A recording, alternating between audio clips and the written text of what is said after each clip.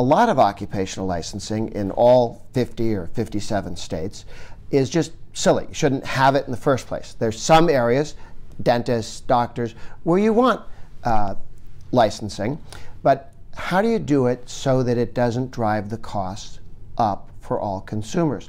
What we did with doctors, if you remember, decades ago, there were registered nurses and doctors and then nurse practitioners in between. So rather than have doctors be a very expensive nurse practitioner, we created the new level of nurse practitioner, we state legislators around the country.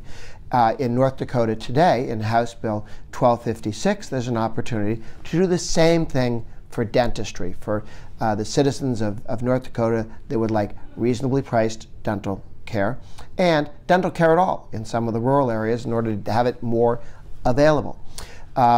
Is there a demand for this? Well, 1 in 4 rural dentists in North Dakota say they would hire a dental therapist. 1 in 6 in the private sector dentists, period, throughout North Dakota, say they would hire.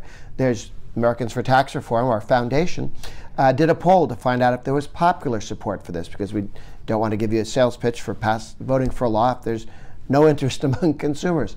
But 80% of folks nationally thought this was a good and helpful idea. So delighted to be speaking with you in North Dakota, where you have an opportunity to vote for something that will make life less expensive for all of your voters, all of your constituents. That is when you deregulate to cost less, when you reform government so it costs less, you actually give a take-home pay increase to every one of your constituents.